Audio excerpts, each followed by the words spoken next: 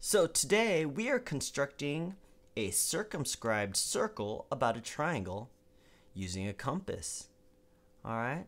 Now before we do the construction, let's do a little sketch so we know exactly what we're doing here. Okay.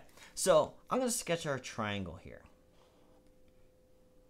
All right. Now a circumscribed circle is a circle that goes around exactly around this triangle and hits the triangle in all three vertices. Now this is kind of a hard thing to sketch, so I'm going to kind of just freehand it here.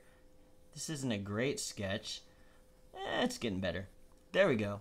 So you want a circle here, and you'll notice the edge of the circle is going to hit all three vertices exactly. Now this is kind of a hard thing to picture, but it's a lot easier to do with construction. And the reason why is because this circle has a center somewhere here. And that center needs to be equidistant to each vertex. The distance here has to be the same as the distance here and the distance here. So we need the one point that's equidistant to all three vertices of our triangle, because that's going to be the center of our circle. Now, we know how to do that because we know that the circumcenter is the one point equidistant from all three vertices of a triangle. The circumcenter is where the perpendicular bisectors of each side of our triangle intersect.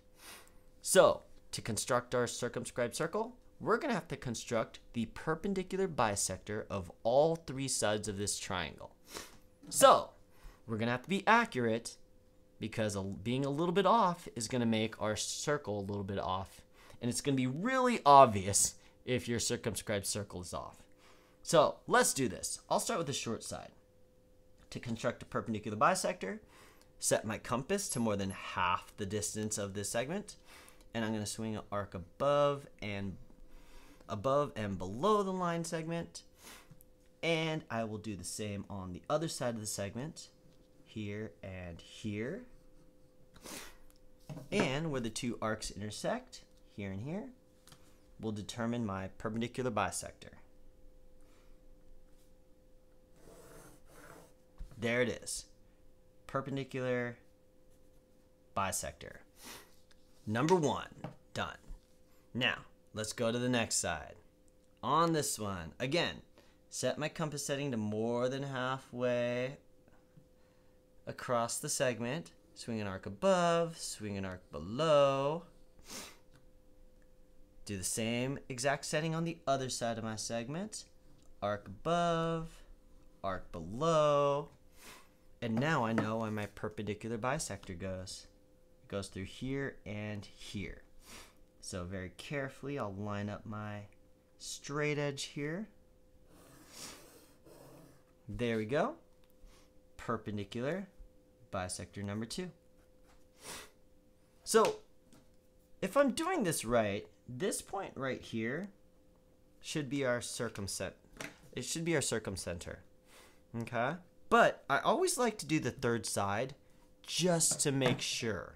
Okay? Because my third side should, my third perpendicular bisector should go through that point. Okay? So let's do it just to test to make sure. So again, set my compass to more than half the length of that side. And I'll swing an arc above and swing an arc, well, here's above, here's below. Use the same exact setting. I'll do it on the other side. Above, below. And now I know where my perpendicular bisector goes through. So I'll line it up. And look at that. It's almost perfect. Perpendicular bisector. And look at that. All three perpendicular bisectors go exactly through this point right here. That is my circumcenter, and that's going to be the center of my circumscribed circle. Okay? So now, last thing, I need to take my compass, and I know this is the center of my circumscribed circle. So what I'm going to do is, I'm going to take my compass, using that as my center. I'm going to make my compass setting go to from the center to any of the 3 vertices of my triangle. And it doesn't matter which one you pick because they should all be the same distance. So let's check. My circumcenter to C, a little bit bigger right here. My circumcenter to B, maybe I'm a little big. Let's say here, okay, to B, and then my circumcenter to A. All right, see how they're all about the same? So now swing my circle all the way around. Let's see how I did. I think I'm pretty close. I might be a little bit off. There we go. Can you see my circle? Notice it should hit exactly point B, point C, and point A. And I would say it's pretty good. I might be a little off here, but it looks pretty good. But that's how you construct the circumscribed circle.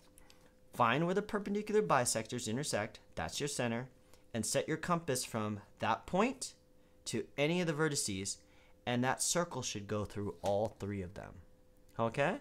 So hopefully you found this video helpful. If you did, please hit that like button. Also subscribe because it really helps us out. But with that being said, good luck on your math, and I will see you next time.